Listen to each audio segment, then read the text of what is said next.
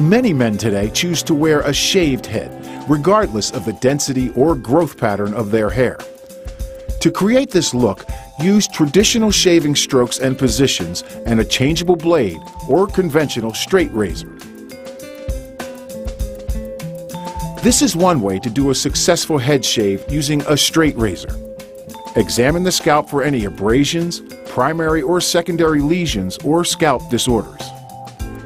Remove excess hair length with your clippers, using a balding clipper blade if available. Lather his head with shaving cream or gel.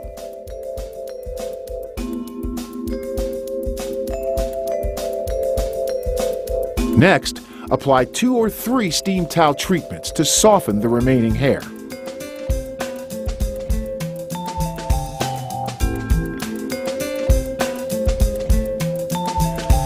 After removing the towel, re-lather the head and, starting at the back, use a freehand stroke to shave with the grain from the crown to the nape.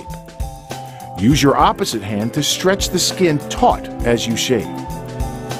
Follow the curve of the head, taking short strokes with the first half of the blade from its point to midsection. Continue shaving in this way around the right side of the head.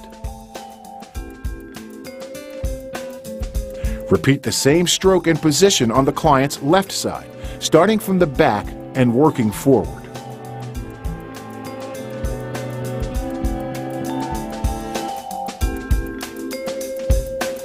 Carefully shave in front and around the client's ears. Hold each ear out of the way with your left hand. Keep the skin moist to facilitate shaving. Move in front of the client and tip his head forward slightly. Continue shaving from the crown to the front hairline, reapplying lather as needed. Before completing the head shave, be sure to check for any missed areas.